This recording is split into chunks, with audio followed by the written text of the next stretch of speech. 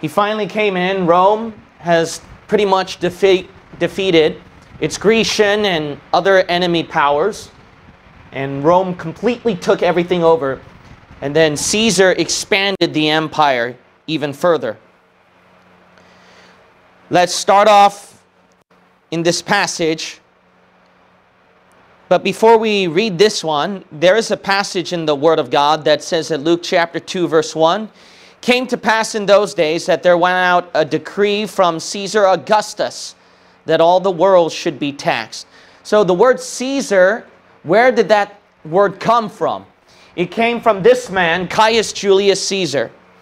So this man will be important to pave the way for other Caesars in the future. Page 118 of Widowson's book, Caius Julius Caesar, according to Durant in his third book in the series, The Story of Civilization, called Caesar and Christ, traced his pedigree to Julius Ascanius, son of Annas, who had escaped from Troy, son of Venus or Ishtar, who may be the feminine counterpart to Satan, as we have previously discussed. If you remember, some early gods were possessed of feminine and masculine identities. In any event, Caesar, a person's name, is the name from which words for leaders like the Czar of Russia was derived. He personally believed that his ancestry began with Jupiter, Venus's father, the Roman derivation of the name Zeus, whom I have stated is the same god as Odin in Norse mythology, Viracocha in Peru, etc., etc. Of course, we don't know if he truly believed this claim or if it was, as Plato had said of his own leaders, a political ploy to claim legitimacy by descent from the gods themselves. So this was common knowledge, as we have learned in previous discipleship classes, that people like Julius Caesar and other emperors of other pagan nations round about them, they would take the claim that they descended from the gods, that the gods passed them this knowledge. And then some mythologies claim that the emperors, they were able to live about a millennia of length, a millennia spanned. So that could be the case with Julius Caesar, that his ancestry goes all the way back to divine emperors who received it from divine gods themselves. Or it could be just out of his own pride to give him more credibility and more popularity among the common people. Either or. Theodore Dodge, in his book Caesar, states that Caesar came from an old patrician family that had moved to Rome from Alba under the reign of Tullus Hostilius and had held many public positions through the years. His father, a public official, had died when he was about 16. His mother, Aurelia, was of plebeian origin, but was a woman of fine character. Caesar was very, very proud of his ancestry and brought it up quite frequently, particularly at a famous funeral oration for his aunt. Aurelia devoted her life to her son's education, which Dodge claims was the foundation of his success. Michael Grant, in his work entitled The 12 Caesars, quotes a more ancient work by Roman biographer Suetonius, who wrote Lives of the Caesars, when he tells us how Caesar's aunt was the wife of the great general Marius, and that Caesar himself married the daughter of Marius' successor, Cinna. We are told that his first great success was his appointment as chief priest, or Pontifex Maximus. For some of you who don't know, when he took that title upon himself, that was a title that was in reference to popes later on from the Catholic Church. A title the Pope, head of the Vatican and the Roman Catholic Church, is known by today. This was in 63 BC. 3 years later, he was snubbed for his bid to be governor of Spain, and he formed an alliance with the Roman general and political leader Pompey and the wealthy Crassus. In 59, he became consul in a ruthless power drive. Then, between 58 and 51, he conquered the whole of central and northern Gaul, as far as the Rhine River, which he briefly crossed. In 55 and 54, he entered Britain unsuccessfully and left us a vivid description of the Celtic warriors he found there. The union between the three powerful men broke down, and as Rome's democracy was a hotbed of corruption and chaos, it was inevitable that a civil war could ensue. Caesar came out on top in that conflict and became absolute dictator of Rome. So now we see how Caesar was able to become absolute dictator of Rome. Remember, beforehand, Rome was consisting of different aristocratic powers, so to speak, or the elites, kind of like our modern society today in the conspiratorial realm of thinking, so to speak. But aside from that fact, we see that that's how the Roman Empire now consolidated everything of nations in like a third of the world, the Roman Empire. Now the world is bound by one ruler. And that's what Jesus was waiting for. Jesus was waiting for a timeline where it wouldn't be separate powers, but all under one power, so that his ministry can spread more effectively. Usually what you're going to notice that throughout later history stories, history accounts of absolute dictators, that's how the gospel can spread more easily, is through absolute dictators. Because an absolute dictator has full free reign and control to access to the furthest part of the country. He's not hindered and blocked, you see, by politics or different aristocratic powers.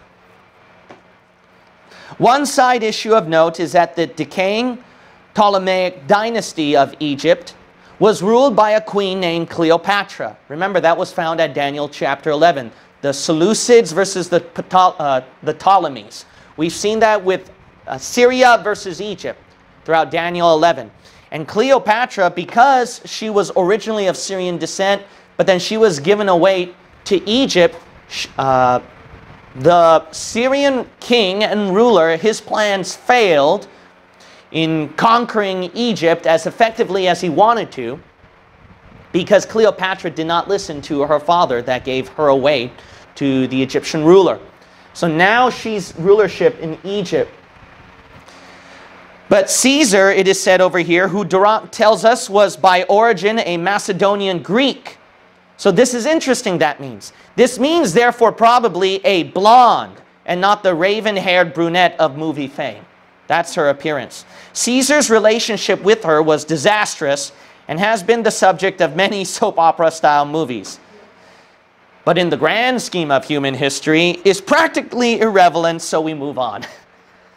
Usually the world likes to glamorize romantic stories, right? Soap operas. So let's just pass on. Doesn't bear much fruit to history. Grant calls Caesar's conquest of Gaul a decisive act in world history, by which Central Europe was opened up to Mediterranean civilization. He also goes on to quote the Roman Cicero that Caesar's conquests were a disaster for Rome.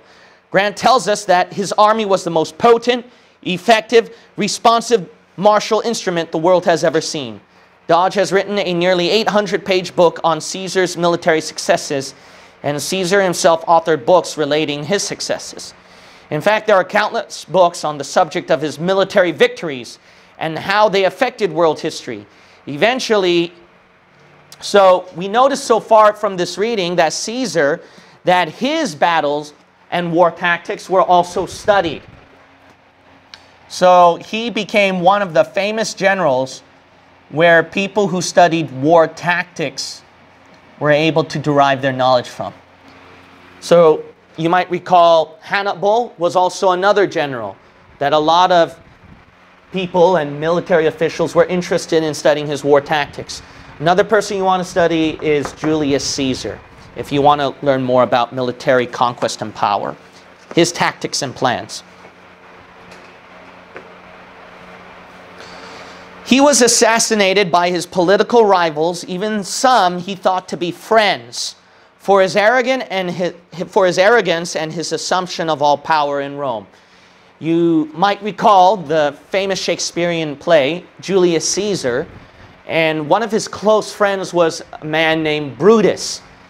And Brutus's speech became a very famous quotation that a lot of students at schools began to memorize even till today. I was one of them. I had to memorize all of Brutus's speech. But remember, that name Brutus derived from a name from long, long time ago in ancient Latin and Roman and perhaps Etruscan history. That name, if you might recall.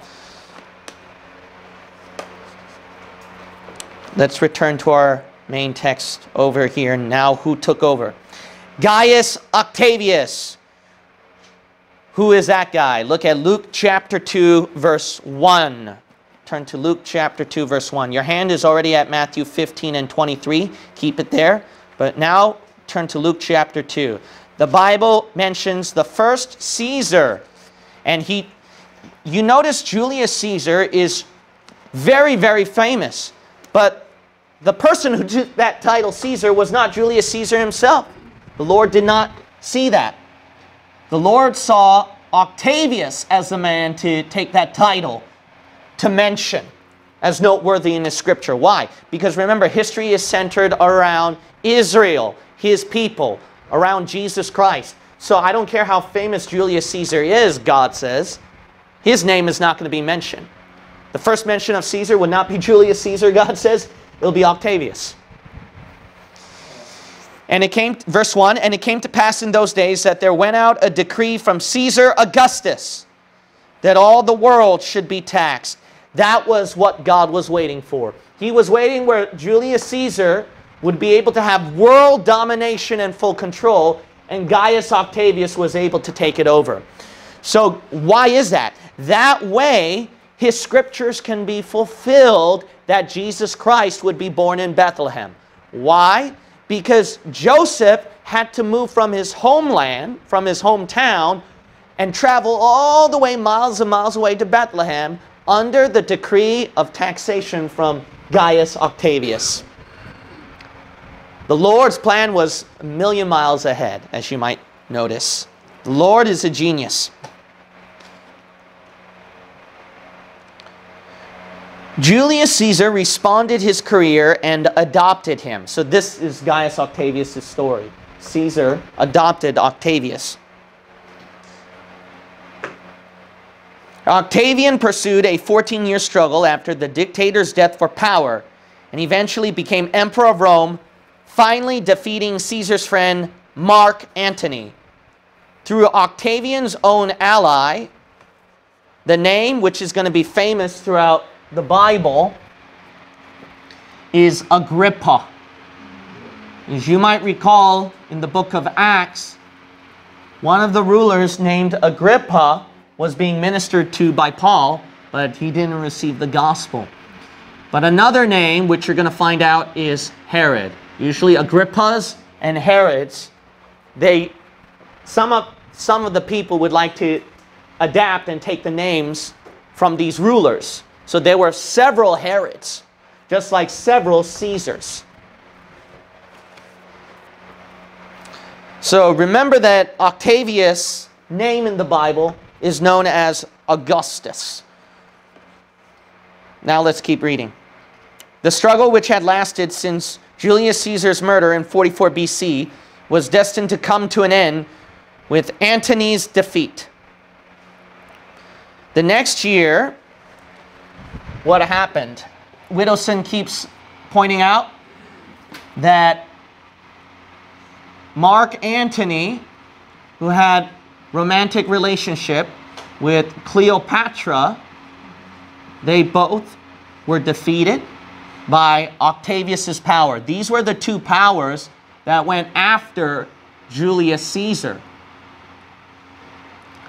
Octavius was the one that won. So then the Lord, you'll notice over here, he didn't care too much about Cleopatra or Antony. All he thought about was, who's going to be the one who will pave the way for my son who will be born in the city of Bethlehem. People make a big deal out of names that the Lord doesn't actually really care about. And the Lord's name, which everyone should care about, practically everyone don't care about. The name of Jesus. They get more into these guys than the Lord Jesus Christ. The next year, Antony and Cleopatra, who had become his lover also, committed suicide. Augustus received the title of chief priest in 12 BC and father of the country in 2 BC. He continued to rule until his death in 14 AD with his handpicked successor, Tiberius, exercising most of the real power, or so Grant tells us. So After that, a man came in power named Tiberius. But let's not talk about Tiberius for now. We shall return to him because the Bible mentions something important about this person. Let's go back to Daniel 11. Daniel 11. Remember, the prophet Daniel was prophesying in the future about the conquest or the division. Before Julius Caesar's timeline, it prophesied about Cleopatra. It also prophesied about the Seleucids versus the Ptolemies, Egypt and Syria. But then the prophet Daniel mentions this, which I told you at our last discipleship. Ruckman gives a different perspective and outlook than Larkin and Henry Morse and other classical dispensationalists. So if Dr. Ruckman's perspective is true, this will be intensely interesting. If you look at Daniel chapter 11, verse 18 through 19, I mentioned to you before, this is where it goes between the Ptolemies versus the Seleucids. And then 20, 21, and all the way onward, I mentioned to you about Antiochus Epiphanes versus the Maccabees. But then the Lord, he takes a different perspective, if Dr. Ruckman's outlook is true. So this is what he teaches accordingly, I'm going to say now. It jumps ahead in verse 20, where the prophecy is about Caesar Augustus, Octavius. This is not referring to the ruler that was slightly before the Antiochuses that time. Verse 20, then shall stand up in his estate a raiser of taxes in the glory of the kingdom. But within few days he shall be destroyed, neither in anger nor in battle.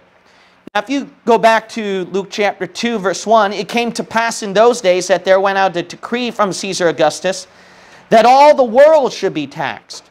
And this taxing was first made when Cyrenius was governor of Syria. So notice that this can match up at Daniel 11, where Rome is involved with this conflict of Syria and Egypt. Remember, Syria is prophesied, if my memory serves me right, in Daniel 11:20. That's what classical dispensationalists will agree with. But the thing that they could be wrong about is that it's not referring to perhaps a Syrian ruler that time, but jumps much more ahead of time. It would refer to Caesar Augustus, where the Syrian region would be mentioned. Verse 3 of Luke chapter 2 says, and all went to be taxed, every one into his own city. If this is the case, then what is interesting is that if the latter part, verse 20, or the middle part of verse 20, a raiser of taxes in the glory of the kingdom, that's key. So this might support Ruckman's point more than Larkin's point, because the raising of taxes was for the glory of the kingdom. History records, so a lot of the other historical perspectives I won't be reading quotes from. What I would recommend onliners is to research it themselves. But Octavius, he was the one primarily responsible for the glory of his kingdom. And taxation was necessary for that. So this can support this person more than the other ruler that Larkin and other people mistakenly might mistakenly think. It would support that context. But not only that, this is very interesting. The latter part of verse 20. But within few days he shall be destroyed, neither in anger nor in battle. Now, to be fair to Larkin's point of view, this might support Larkin's side, because the ruler that they mention was not a very long length of time. Augustus seems to be much longer. However, what does few days mean? If you compare with few days with what Larkin says about many days, when you go to the latter part of the verses of Daniel chapter 11, and we'll look at verse 33. They believe this part is referring, as I read this passage before in our last discipleship, of the nation of Israel wandering without a nation ever since after Jesus Christ died on the cross, the fall of Jerusalem at the first century, all the way to today, to the timeline of the tribulation. Because of verse 33, it says many days. See that? Many days. So that's practically almost 2,000 years then. 2,000 years. That's what many days would refer to according to Larkin. Then, if that's the case, if we compare that as long length of time of many years, if that's what many days refers to, then to be quite honest, if we go back to Daniel 11:20, few days would be an accurate comparison of Augustus's years. Because that length of time of his years of rulership is very few in comparison, compared to almost 2,000 years of many days of Israel losing their nation.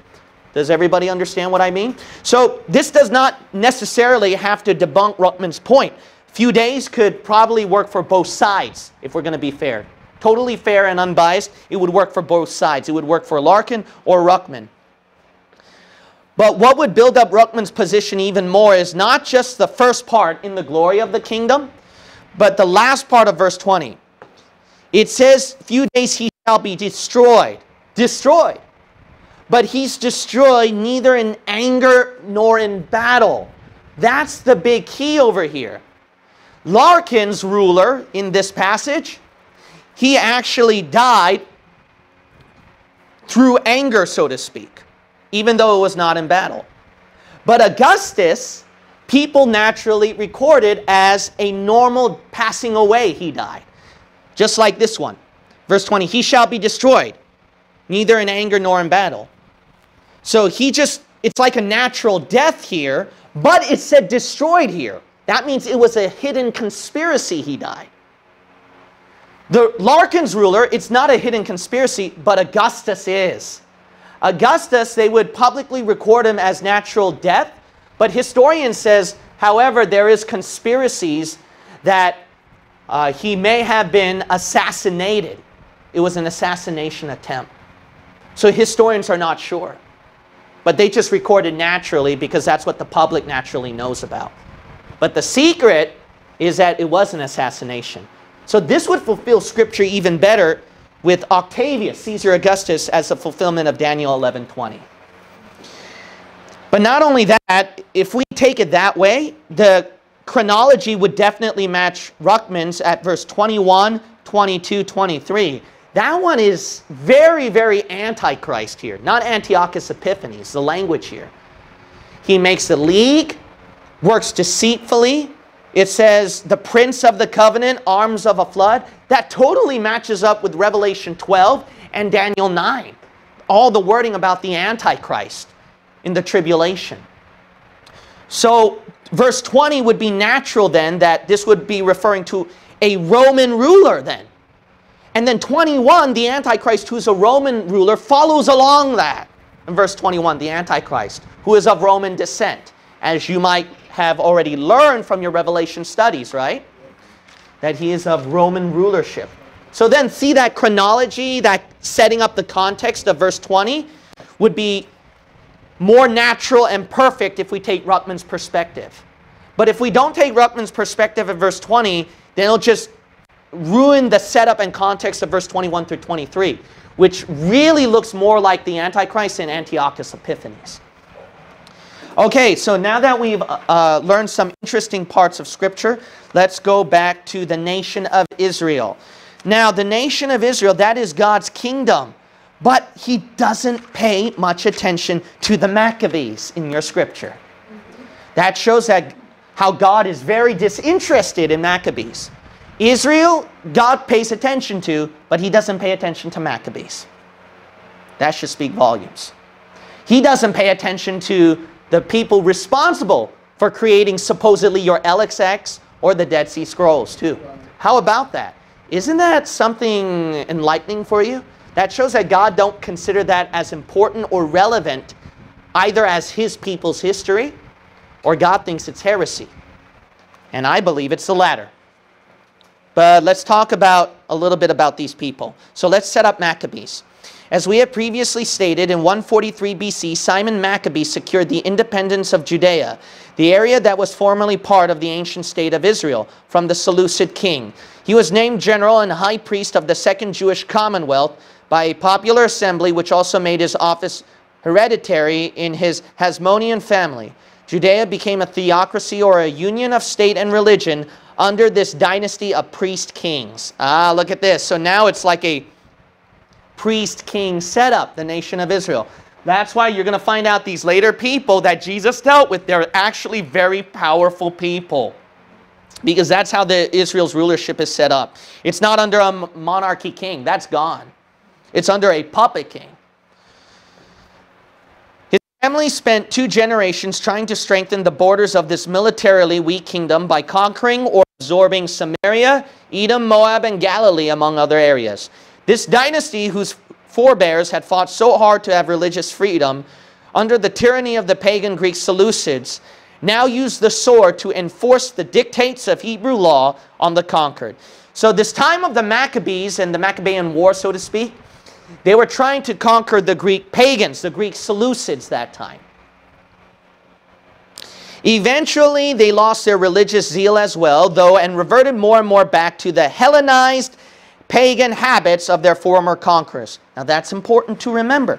Notice that they took the Hellenized. So this religious system took on a Hellenized. For some of you who don't know, this is referring to the Greek pagan culture that time, that inherited from Alexander the Great. So notice their religious system and their culture. Jews are mixing up with Greek paganism. That's important. That is extremely important. Because I'm going to tell you real shortly when we look at Matthew 15 and Matthew 23. Go over there now as I keep reading. Finally, when a dispute over rulership occurred, both parties appealed to the superpower Rome under the general Pompey for support. In 63 BC, he made Judea a part of the Roman province of Syria. In 54 BC, Crassus robbed the temple of the treasures that were left. So there you go with the glorious history of Maccabees. Oh, Jews, take pride. We take pride on the Maccabean wars and the revolt. No, you're still in bondage, man. Some glorious revolt for the glory of God, huh? For the glory of their God. No, it's just nonsense. Didn't really work out. So Matthew chapter 15, this is their culture. Notice that Jesus warned about the Jewish religion. When we look at verse 3, but he answered and said unto them, why do ye also transgress the commandment of God by your tradition? For God commanded, saying, honor thy father and mother, and he that curseth father or mother, let him die the death. Amen. But ye say, whosoever shall say to his father or his mother, it is a gift, by whatsoever thou mightest be profited by me, and honor not his father or his mother, he shall be free. Thus have ye made the commandment of God of none effect by your tradition. Ye hypocrites, well did Isaiah prophesy of you. So Jesus realized that the law of Moses, the Jewish religion, the legitimate Jewish religion, has been corrupted by the tradition and the culture of the Jews. Why? Because they were being influenced by the pagans and their own ideologies. This is a perfect description of America. America loses its purity, its godly principles. And they get influenced by the pagan cultures of our time. And they try to mingle up God with that in Christian churches. But then there's a pure breed, the Republicans, the conservatives. Let's all vote for pro-Trump, who tried to be purity from this pagan liberalism, but that represents what we're going to find out, the Pharisees. And guess what? It doesn't matter if you're right-wing Republican or Tea Party. They're as far away as the Bible as you can see. And the Republican Party is rich, and Fox News is rich with Catholicism. See? It doesn't change that fact. So when you want to study the history of America or the future of America, just look at the history of Israel. And you'll predict where America's going to go when you look at Israel. History and prophecy, I strongly believe, go hand in hand. The beginning goes with the end. The past goes with the future. That's how I see it as. But we're going to see more interesting things later. Let me just cover a bit about these ridiculous, nonsensical peoples. The Apocrypha, right? All right. Where it records the glorious conquest of the Maccabees. So why is the Apocrypha wrong, Pastor? The Apocrypha is wrong because Tobit chapter 6, verse 5 through 7. I'm going to give you a few passages that you can write down to debunk some of the people who believe the Apocrypha should be a part of your biblical history, when actually not. Now, if you want to put as part of history, that's okay. The KJV translators, they put that in between the testaments as a history record. But they don't put that as biblical history because they deliberately labeled Apocrypha on every page of the apocryphal books they put in the King James Bible. But the Old Testament, New Testament, they left it blank. They didn't label Apocrypha on top of the page or anything like that because they consider that as part of the Bible. Tobit 6, 5 through 7. Now, does this sound like scripture to you or witchcraft? Then the angel said to him, take out the entrails of this fish, and lay up his heart and his gall, and his liver for thee, for these are necessary for useful medicines. And when he had done so, he roasted the flesh thereof, and they took it with them in the way. The rest they salted as much as might serve them, till they came to Rages, the city of the Medes. Then Tobias asked the angel, and said to him, I beseech thee, brother Azarias, tell me what remedies are these things good for, which thou hast bid me keep of the fish. And the angel answering said to him, if thou put a little piece of its heart upon coals, the smoke thereof driveth away all kind of devils, either from man or from woman, so that they come no more to them. The entrails and heart and liver of a fish to drive away spirits, that's shamanism. That's shamanism all the way from ancient history that I talked to you about. And where did they get that idea? The religion all the way back to Satan's religion. Semiramis and Nimrod. The Greek pagan culture, Semiramis and Nimrod, and God's people, the Jews, is getting mingled with that. And thinking that's part of the Apocrypha is a necessary book. When you mingle that with Judaism, that's evidence right here that Satan's Babylonian religion was infesting. But let's keep reading here. This is evidence. Tobit chapter 12, verse 9. Alms cleanses all your sins. Wait, that's Babylonian Catholicism, is it not? Look at that. This is infesting Jewish sects this time. For alms delivereth from death, and the same is that which purgeth away sins, and maketh to find mercy and life everlasting. No, the Bible says that the blood purgeth away our sins. Now, here are some hilarious passages. Now, remember, the Jews, they had this conflict with the Antiochuses. Remember that?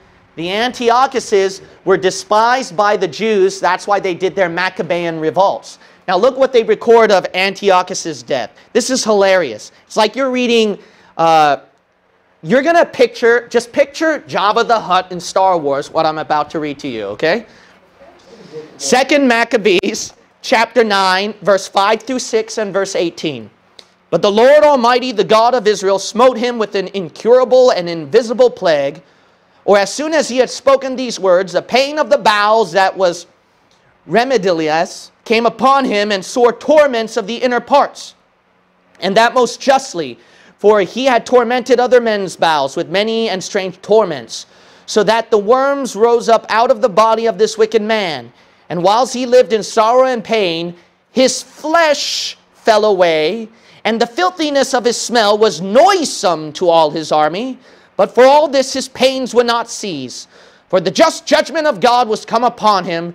Therefore, despairing of his health. Now, did you read so far? It says that God's judgment was worms were rising out of his body, and his flesh was like, I'm melting, you know. And it was rotting away. His flesh was falling apart, and every movement he made with his flesh, it was like a noise like Jabba the Hutt. Now, you see this? This is part of your scriptures. This is part of your scriptures. It's a fairy tale story like the guy who created Star Wars. It's a figment of their imaginations. But let's keep reading here. You got to picture this. While he's rotting away, he's writing a letter in sound body and mind. Therefore, despairing of his health, he wrote unto the Jews the letter underwritten, containing the form of a supplication after this manner. What in the world, man? Now, this is, if you want to know about the Maccabean wars, like, oh, this is for the glory of God. Well, look how glorious this war was for the glory of God.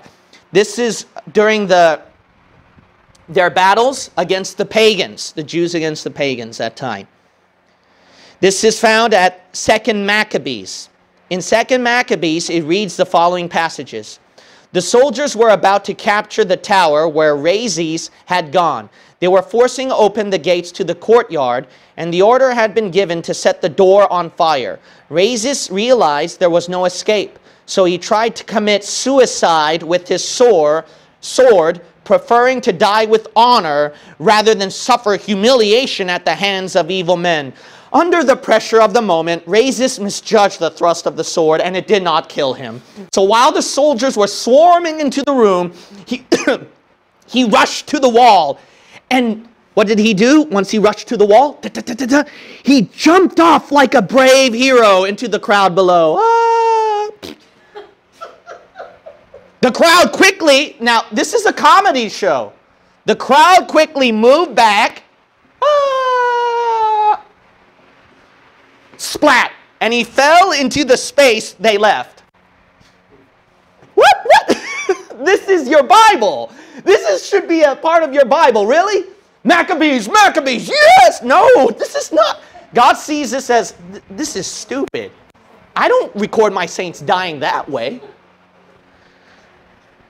Still alive. He's still alive. And burning with courage, he got up, and with blood gushing from his wounds, he ran through the crowd and finally climbed up a steep rock. Now completely drained of blood, he tore out his intestines with both hands and threw them at the crowd as he did so. He prayed for the Lord of life and breath to give them back to him. 2nd Maccabees, in your holy scriptures, holy Bible. What in the world? So you think that God approves of this? You got to be kidding me, man.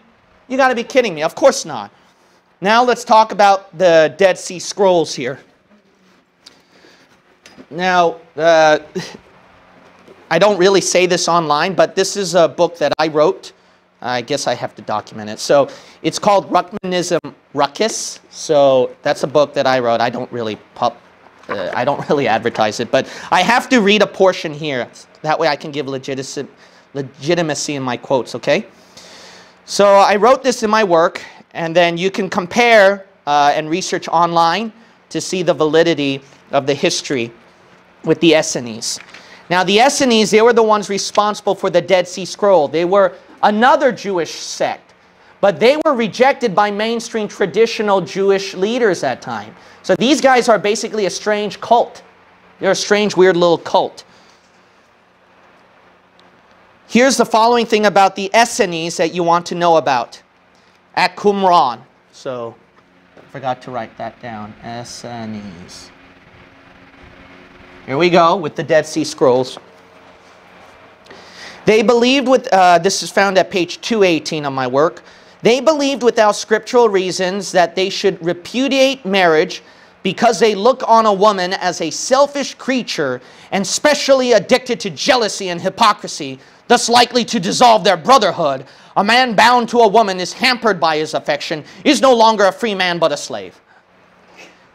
They were considered as outcasts from the Jewish society. The Essenes rejected the blood sacrifice of animals, which was commanded by the Jewish Mosaic law. They believed in 3 messiahs rather than in one Messiah.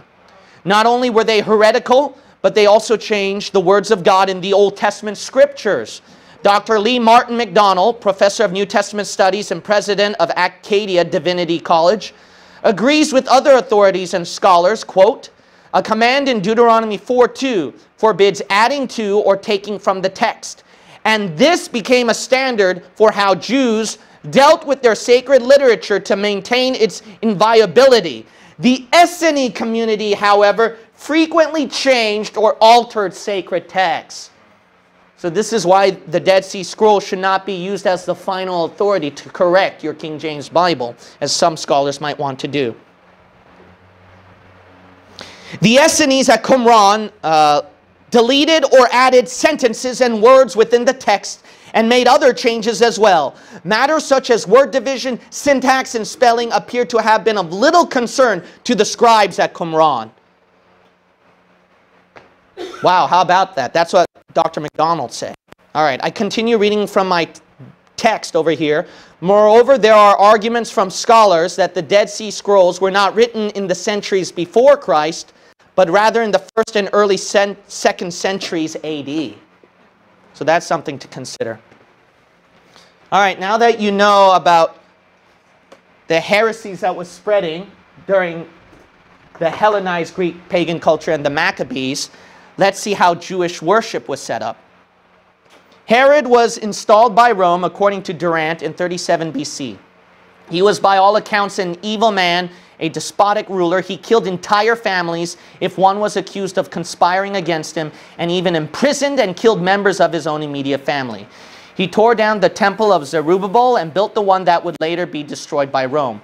When Herod died, his will divided his kingdom between his 3 remaining sons. There was a tremendous tension between the pagan Greek inhabitants of this small country and the devout Jewish population. Most people were peasant farmers, so successful that in the time of Christ, they raised enough wheat to export a surplus. The temple itself was the national bank, where the Sanhedrin, or the great council of the elders of Israel, met. This institution might have arose under the Seleucids to replace the biblical advisors to Moses in Numbers 16, but we aren't sure. Now that's interesting. So then there is supposed guesswork that if the Seleucids, which God warned at Daniel 11, the Seleucids may have been the ones responsible, where the Antichrist will eventually come out, remember, that they infected the Jewish religious system and set up the Jewish religious system. Semiramis and Nimrod's Babylonian religion was infesting Judaism. But let's keep reading over here. I'm going to give more evidences.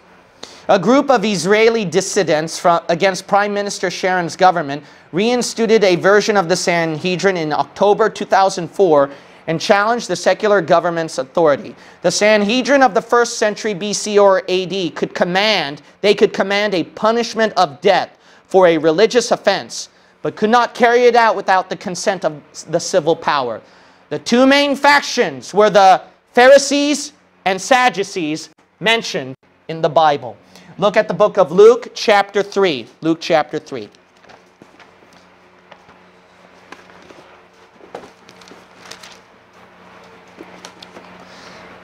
So, here's how the system works. You ready for this? We study now Roman history, right? Egypt has become a small picture. The Jews with their Maccabees. These 2 pivotal events have set up this tired system that the devil set up. Now that Octavius was gone, Tiberius took it over. Tiberius Caesar. Herod was a despised king among the Jewish people. He was more of a puppet ruler. He could be hardly called Israel's king. But this Herod was so brutal, he slaughtered babies, as you might recall, at the book of Matthew chapter 2. And then later Herods, they were so despised by the Jews, they hated the Herods, that when one of the Herods died at the book of Acts, the Jewish people, a lot of them rejoiced about that. So this is the second in power. And then right here, it's the religious power. Annas and Caiaphas, they were a high priest that time, during the timeline of Jesus. Underneath them is the part called the Sanhedrin here. The Sanhedrin. The Herodians, they were political powers from Herod.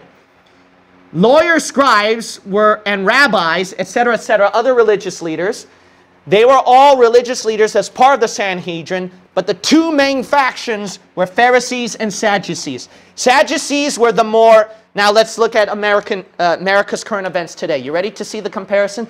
Sadducees can be compared to be as very liberal with their pagan world that time, adapting and comprising that with their religious beliefs and system. Right. Then you got the Pharisees as a very strict party against the pagan influence of the world. But they put their own meaning into their sacred text. They value the Word of God, but they put their own meaning into it, their own interpretation into it, and then they force the people to follow a legalistic perspective of what they set up. What does that sound like? Democrats and Republicans. What does that sound like? Today's legal churches, legalism churches. That includes your independent fundamental Baptists. We all talk about, I love America, vote Republican. That includes the Mormons, who are all about Republicans, but they're very legalistic in their rules. That includes the Catholic Church, purely legalistic with too many rules involved for your salvation. Sadducees are just like today's liberals. And liberal churches, right? Calvary Chapel, Rick Warren, Joel Osteen, and we got to adapt to this modern culture. What men learn from history is what, class? Men never learn from history. What men learn from history is that men never learn from history. Man, I'm speaking very excitedly here because I'm trying to pinpoint something right here. I'm hitting the nail on the head that this completely matches with today's day and age. But then, this is where we have to close. In came the Lord Jesus Christ. And we'll cover him in our next discipleship. Let's see how he counters them. But let's see how he tackles them, which is very exciting. But before we cover his encounters and tackles with them, let's read a few texts. First of all, let's study more about this Jewish religious system and prove that it's Babylonian. Go to Matthew 23. Matthew 23, which your hand was already turned to. Look at this one now. This is Babylonian paganism. Look how it matches with Catholicism or other pagan religions you can think of. Verse 4, Matthew 23, 4. What did Jesus warn about this religious Jewish system? For they bind heavy burdens and grievous to be borne, and lay them on men's shoulders, but they themselves will not move them with one of their fingers. But all their works do they for to be seen of men. That matches a lot with the Catholic Church system, does it not? With their rules and their works.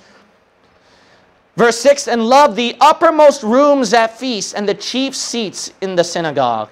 Doesn't that match with the Babylonian Catholic Church? Look at verse 9. And call no man your what? Father upon the earth. Doesn't that sound like the Babylonian Catholic Church? Let's keep reading over here. Verse 14, woe unto you, scribes and Pharisees, hypocrites, for ye devour widows' houses, and for a pretense make long prayer.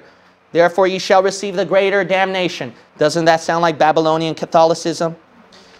Let's look at, this is the proof that this is Babylonian Catholicism. Look at verse 35. That upon you may come all the righteous blood shed upon the earth. Look at God's view of history. This is not regular world history. This is God's view of history. This is how you see it. May come all the righteous blood shed upon the earth from the blood of righteous who? Abel. Why? Because a guy was following a similar religious spirit that Nimrod and Semiramis would later pick it up. The works that I set up as my sacrifice to my God. Not by the blood of the lamb, like Abel did. Unto the blood of Zacharias, son of Barachias, whom he slew between the temple and the altar. Verse 37, O Jerusalem, Jerusalem, thou that killest the prophets. God blames the nation of Israel. Why? He sees it all the way back to Jezebel and the Baal prophets. And where did Jezebel come from, if you recall in your world history? Zidon, Tyre. What was their religion? Canaanite Baal worship. And remember that Levite priest at the book of Judges in our world history class?